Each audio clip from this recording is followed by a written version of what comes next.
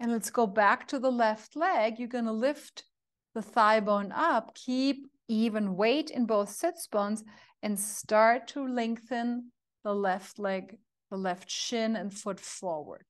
Kind of to little quad extends. So this is quadricep is the front part of your thigh bone, and the quads are your knee extensors. And you're going to just see if we can do 5 more little pulses. No rotation off the hip.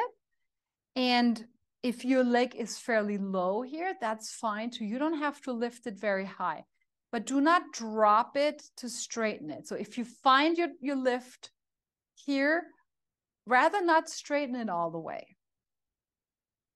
Then going down like this and straightening it down, right? So the thigh bone stays very stable.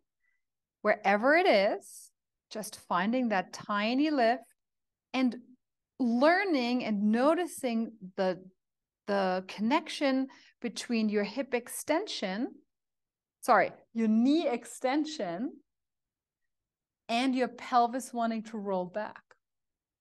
Right? Can I stay anteriorly in my pelvis? And that is now a conversation that your hamstrings and your quads and your hip flexors have to have. Okay. Take a little feel into this. And then we're going to do the other side. The sits bones back, kidneys back. I'm having a slight forward moment in my head and rib cage here. And then we're lifting the right leg up, and you're going to do tiny leg extends. The shin and the foot are lifting up.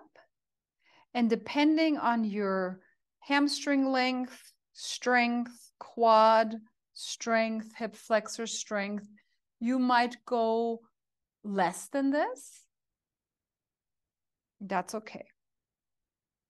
If you want, if this is super duper easy for you, you can put an ankle weight on your foot, 2 pounds. Don't go further than that, but then go really slow. Even weight in both sitting bones. Let's do this one more time. And release.